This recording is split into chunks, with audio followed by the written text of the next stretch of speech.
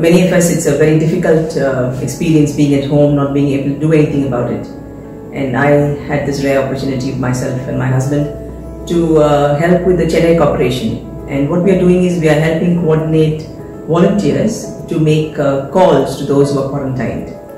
And so it's interesting because when you're at home in a lockdown, you want to be able to do something, you want to go out and help people. It's frustrating, you're in isolation, you just can't go out as you like, and you want to do something. But at the same time, it is important to be safe.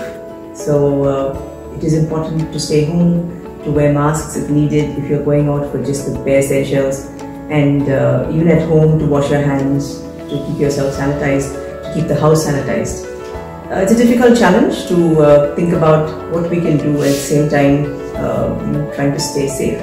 And I'm grateful for this opportunity, and I also want to encourage all of you who are at home to follow the rules, stay at home, and if you have an opportunity to do anything, please go ahead and help. But remember, your safety is the most important.